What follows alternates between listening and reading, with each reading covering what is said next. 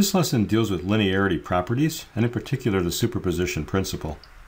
You can find these notes in the ECE201 ebook in Chapter 3 starting on page 44.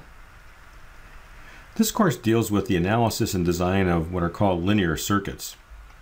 One of our upcoming courses, ECE302, also deals with analysis and design, but of what are called nonlinear or piecewise linear circuits. So I need to define what exactly is that. Mathematically, a function is said to be linear if it possesses two properties, homogeneity and additivity. Homogeneity means that the output is proportional to the inputs acting alone, and additivity means that the output due to two or more inputs can be found by adding the outputs obtained when each input is acting separately. I'll explain this through a series of examples. In circuit analysis, the homogeneity property is called proportionality, and the additivity property is called superposition.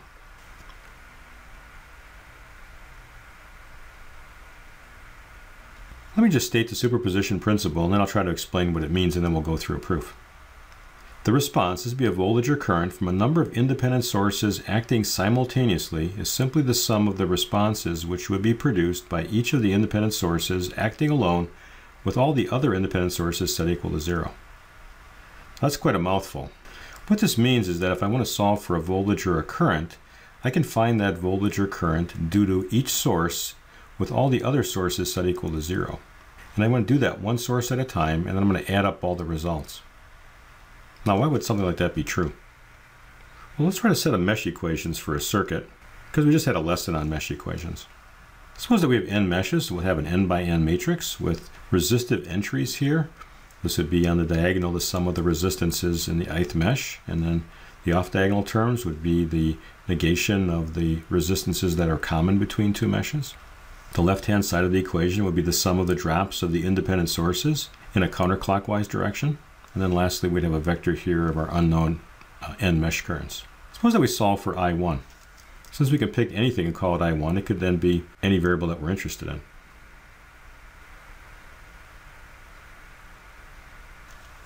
Using Cramer's rule, we could take the left-hand side of the equation then and put it into column 1. Now let's expand on column 1. So what we're going to get then is the summation of the voltage drops in a counterclockwise direction in mesh 1 times this determinant. The entries that are in here are only the resistances in our circuit. Divide that by the determinant of our mesh equations. Go to row 2, column 1, and multiply this times the determinant with this row. And actually this column deleted, so that what's left over would be this. Again, we'd be dividing that by the determinant of the mesh equations. I'm going to repeat that as we go down the column. Suppose that there are J voltage sources in my circuit. In other words, I'll label them as V sub S1 through V sub Sj. Now they're going to show up in different meshes, and they'll be showing up in these summations as individual voltage sources, summed or subtracted. The determinant here contains no voltage sources, and neither does this one. So I'm going to multiply each voltage source that's in this summation by a ratio of two determinants. Those determinants do not have any voltage sources in them. So if V sub S1 shows up in this summation and shows up in this summation, then I'm going to be adding together a ratio of determinants times that V sub S1. And that's true for V sub S2 all the way through V sub Sj.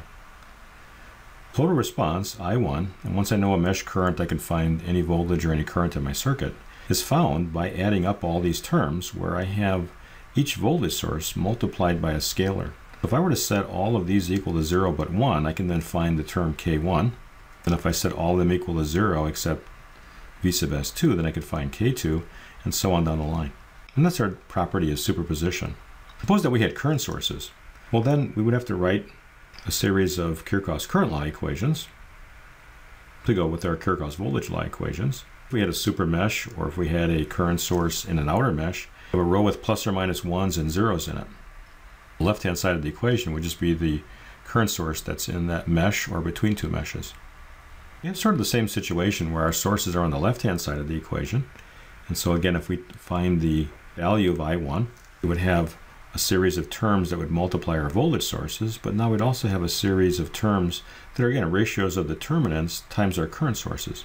But our technique would then be the same. If we set all the voltage sources equal to 0 and all the current sources except this one, then we could find this particular term K sub L. And we could proceed to the next one and the next one. We could do a similar argument if we started with node equations. And that's the proof for superposition. Now in this property, we talked about setting voltage sources and current sources equal to 0. So let's review how we're going to do that.